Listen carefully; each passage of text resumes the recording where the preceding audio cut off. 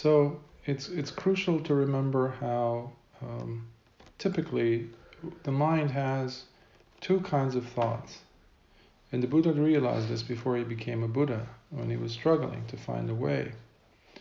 And he noticed in his mind there were these two thoughts, and which dictated everything else that followed, meaning feelings that came in, the mood of the moment, or the mood for the rest of the day, all emanated from a type of a thought.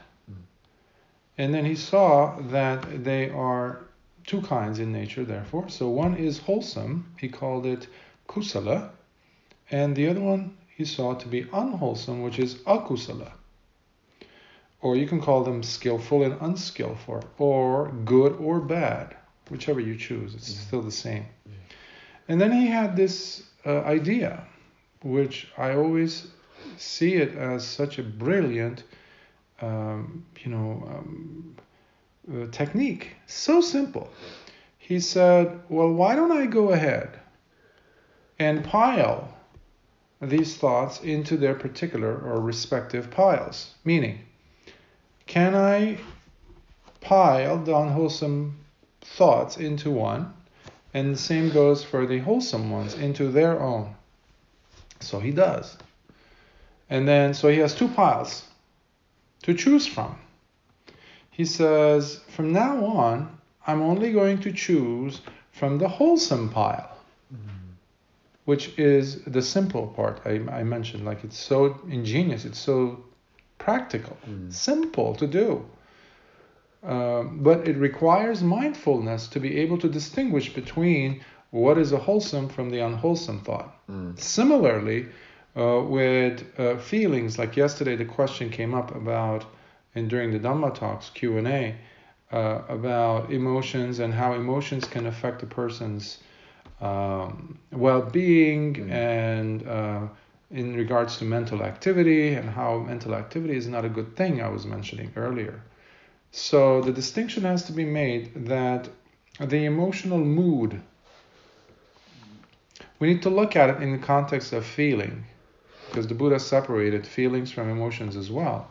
Emotions can be many, but feelings generally can be broken down into three: pleasant, painful, and neither pleasant or painful. So these are the most basic categorization of feelings. Now, jealousy is definitely not a pleasant feeling. It's a painful feeling. Joy is a pleasant feeling. Envy is a painful feeling. All these things, they fall into one of these three feeling categories. So similarly, when you are feeling, or emotionally you feel like you're in a mood that is uncomfortable for you, you'd have a tendency of, let's say, that day, that morning, to want to leave your seat to go to the next room, and you don't even know why you went to the kitchen. You know? Yeah. You want to run back to the living room and turn on the TV, and you don't even know why. Suddenly you want to look outside the window to check out your neighbors and what's going on. Is there a dog passing by? What are you doing? To me, it seems that the person is running away from some uncomfortable mood that they're in, that they walked into. I can't even say they are locked up in or imprisoned in, because they walked into that. Because when the first thought occurred, maybe it's a thought about comparison, oneself to oneself from their past, and say, I wish I was making more money, I wish I was this, whatever, or to others, or some bad news you heard, or something that is like what you were expecting didn't turn out to be the case. So there's this jilt. There's like, and then you say, I'm going to hide that pile of rubbish. I'm going to hide that thing, and I'm not going to let it affect me. Meanwhile, you didn't deal with it. You didn't address it. Hence, now you're uncomfortable. You need to get up from your seat, from your meditation, and go to the next room. And those distractions, whatever you see or experience, are not enough. So now you want to leave and go to another room. Now people do this throughout their lifetimes. They go from one relationship to the next. They go from one job to the next. One neighborhood to the next. One country to the next. So it can be quite overwhelmingly present throughout one's different phases of life. And they still would not know why they're doing this. I mean, if they're lucky, somebody will point them in the direction of a good teacher or a very good psychotherapist that will, process this with them and highlight the problem area. And then they might go, aha, now I know why there was this whole massive discontent in my life. It wasn't the world around me that was displeasing. I had this issue that I never addressed. So, for this reason, we go ahead and look at the mind having these different states coming in and going out. And by identifying, thanks to mindfulness, which one is helpful to you. Is it wholesome or is it unhelpful? Is it dangerous? Is it the unwholesome one? Wholesome and unwholesome. And then putting them in their respective piles. And from that point on, the Buddha says, and then, after I had these two piles, I chose to only pick from the skillful pile. Plain and simple. And he never looked at the unwholesome one. He simply chose to ignore what the mind was saying if it was unwholesome. He didn't want to have anything to do with it. Never gave it a time of day. Nope, I know where you lead. When I start comparing myself to you, to this, to that, I know where it will lead. It will make me feel very small or superior to someone else. Why? The point of life is to have a tranquil mind from where you can actually experience happiness. If you can achieve that quiet mind, you've done the impossible. You've conquered the most powerful army in existence, your mind.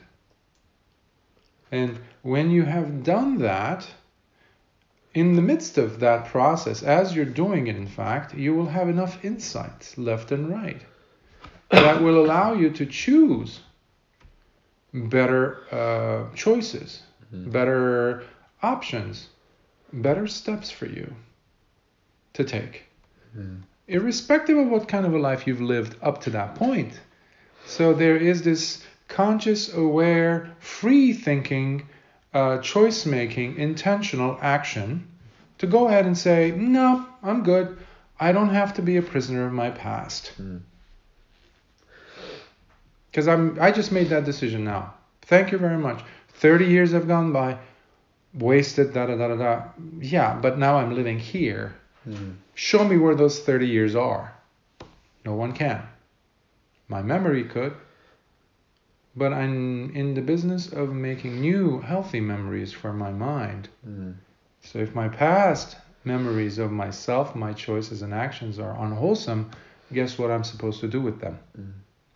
Put them in their pile and sweep them away by every single time going and choosing from the healthier pile. And if you don't have a healthier pile, if the person has been surrounded by toxicity, expose yourself to that kind of thought. Read, let's say, the suttas. Listen to the suttas, like I'm recording, for example, to make life easier for everyone actually, who's interested. Or listen to Dhamma talks. Take walks by yourself with your dogs.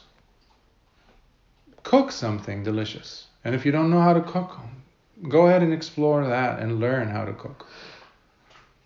Clean your house without any expectations, but with involved attention to detail.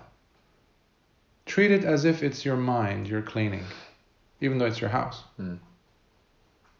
If you have something stuck in a carpet and it doesn't want to come out, Think of it like a habit, a nasty habit that doesn't seem to want to leave your mind or your life. Instead of going at it with a hacksaw, try to work around it patiently. And all of a sudden, you're teaching your mind how to deal with those negative habits, as well as cleaning your floor, your carpeting. So then you see how there is no difference between your own meditative practice, daily meditative practice, and your life in general. And that's what the Buddha was always going after, to inculcate, to bring about this sense of meditation needs to be one's own life. It's not reserved for some monastic, a bald-headed monk like me. No, you can taste the wonderful things that the Buddha talked about, explained in your life as a layperson, without missing anything. And living a superbly lofty, beautiful life that's full of insights, and one that influences the whole world around you. Wow. And you do not need to be a politician to change the world. Even your thoughts, your actions, your kind words are changing them. Every time you go into a grocery store and you smile and you say thank you to someone who's handing you, and you capture them in their life, you give them a taste of their own life in a pleasant way. You remind them of being happy. You remind them, and you without even saying a word in some cases. And all of a sudden you're creating those reverberations, those ripples in the universe, on this planet, in our society. And the things that you bought from the grocery store, you bring it here, and guess what? That's going to turn into wonderful, delicious food as well. So to me, that is like living in a heavenly realm, the closest thing we can come in this human body. And that's what the Buddha talked about as Brahma Viharas, where we have metta, which is loving kindness, compassion, not sympathy, compassion. And then mudita, which is altruistic joy, which means your joy becomes my joy. No difference. There's not even a tiny little silver lining between us. And then equanimity. These qualities come into the person's life all of a sudden, and they don't stay there. They spread out. All because the mind was able to detect the wholesome from the unwholesome thought. And then going after the wholesome one, which requires courage. Because the the habitual tendency of the person thinking might have been to go ahead and choose the path of least resistance because of bad habits. So the mind will go into that lower, strata and pick that. Unless you have mindfulness and clear comprehension or wisdom to go ahead and wait a minute. I've done that for 27 years or so.